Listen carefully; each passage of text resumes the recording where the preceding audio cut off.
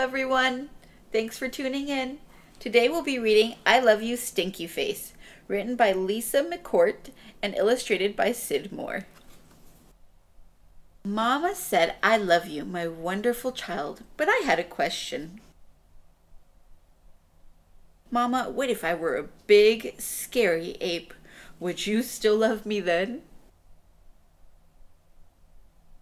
If you were a big, scary ape, I would make your birthday cake out of bananas, and I would tell you, I love you, my big, scary ape. But Mama, what if I were a super smelly skunk, and I smelled so bad that my name was Stinky Face? Then I'd plunk you in a bubble bath, but if you still smell stinky, I wouldn't mind. I'd whisper in your ear, I love you, Stinky Face. But Mama, what if I were an alligator with big, sharp teeth? I'd buy you a bigger toothbrush, and if your throat hurt, I'd look inside your huge mouth. I'd tell you, I love you, my dangerous alligator. But Mama, what if I were a terrible meat-eating dinosaur? Then I'd make you a mountain of hamburgers to eat. I'd say, I love you, my sweet, terrible dinosaur.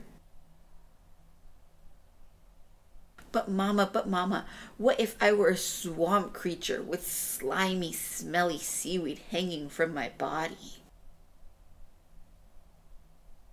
Then I would live by the swamp and take care of you always.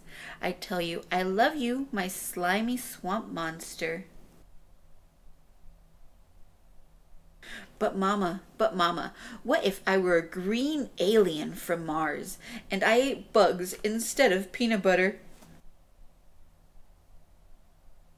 Then I would fill your lunchbox with spiders and ants and the tastiest bugs you ever had, and I'd pack a note with all the bugs that said, I love you, little greenie, bon appetit. But Mama, what if I were a one-eyed monster? Then I would look right into your one eye and say, I love you, and I would sing to you until your one droopy eyelid finally closed and you fell fast asleep. I love you, Mama, and I love you, my wonderful child. The end. Have a great evening.